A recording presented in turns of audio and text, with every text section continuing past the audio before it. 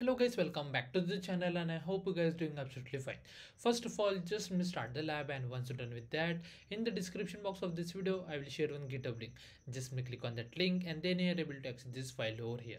Now just scroll down and from here you can see this URL. So just open this URL in the incognito window.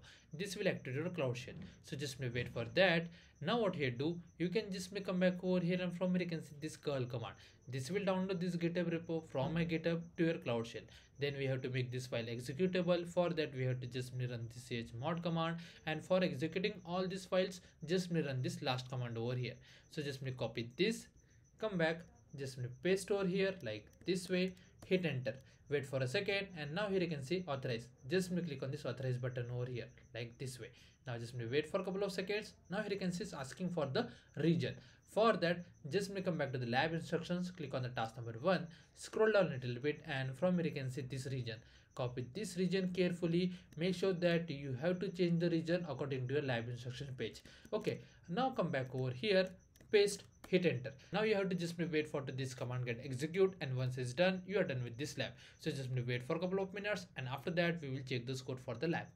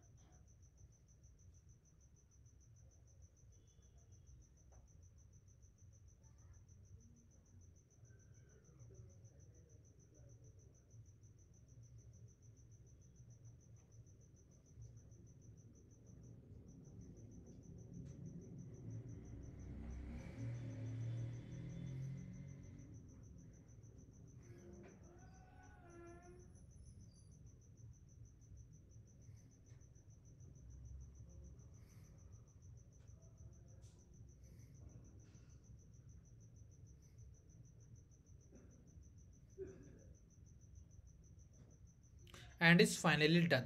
Now if we just simply come back to the lab instructions and click on the check my progress for each and every task, you will get a score without any issue. And if the score is not updated for any particular task, no need to worry, just simply wait for a couple of minutes and you will get a full score over here for sure.